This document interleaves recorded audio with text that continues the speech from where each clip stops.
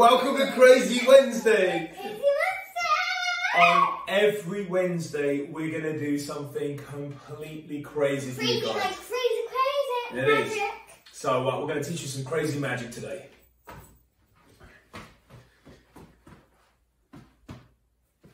Where's she gone? Where's she? Laura. You got me. High five to that. Right. Welcome to Crazy Wednesday. It's going to be a blast. It is. Right, check this out, Lou. Check this out. This is what we're going to teach the boys and girls. Oh no. Hold on. Hold on.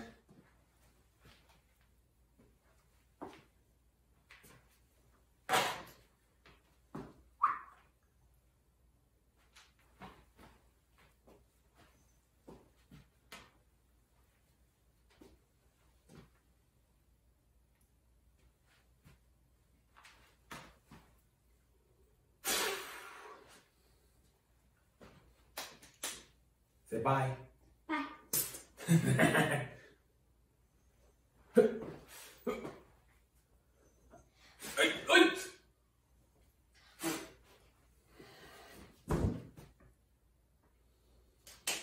Baby. Look what happened to me, guys. What happened to you? I shrank. You shrank? Okay, hold on. Thank you. Well done. If you want to know how the floating spoon is done, we will show you at the end of this episode. And it's amazing, isn't it? Yes, it's really amazing. In the meantime, because we worked on our card skills yesterday, here is another card skill for you. Lalu, blow on the deck.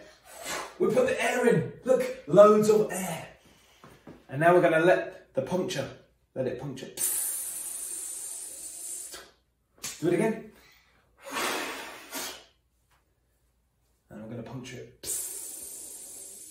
Whoa, that's crazy. Now to do this, all you do, remember we were talking about in the fan, that pressure, and remember that when we were talking about I got it. Same idea.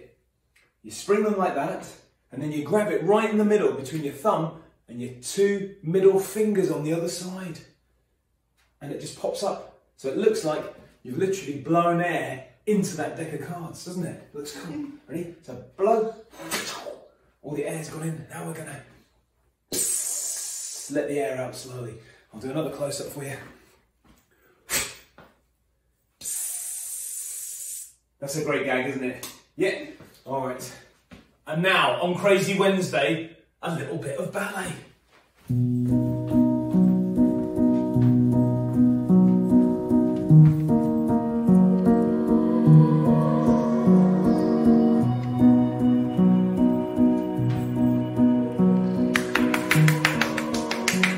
Yay! Okay guys, so the secret for the floating spoon is you need a fork, a teaspoon, and a dishcloth or something around that size.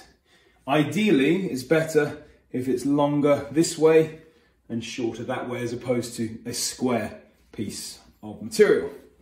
So kids, if you're young and you're watching this, get a grown-up to help you because the tines of the fork can be a little bit sharp.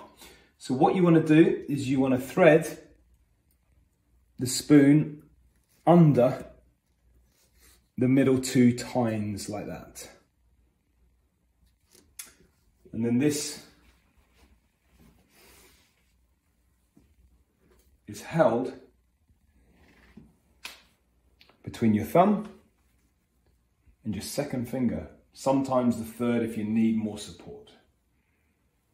Okay? So that's the setup there. So you lower, push the spoon into the fabric and away. And really mime as if the ghost is taking you up and away. And then up to the left. And then straight up and pull it back. Now this is the cool bit. The spoon comes up into view and then you can do the same kind of thing away. Remember that diagonal lines are really strong with this. It's really good and straightforward. and up. It's really good to get as much of the spoon into view as possible, but obviously don't do this because that gives the trick away. Just up to there. To get rid of the spoon, you can either simply place it down onto the mat, that's the easy version, or you can tuck it under your arm like that and shake. Now, if you're extremely observant, you'll notice in that last shot, you can actually see the end of the fork sticking out ever so slightly from underneath my armpit. So what I suggest you do is you ask your mum or your dad or a grown-up if you could possibly have a fork that you could keep specifically for this trick. And then what you want to do is you want to colour in with a Sharpie marker just the end of the fork.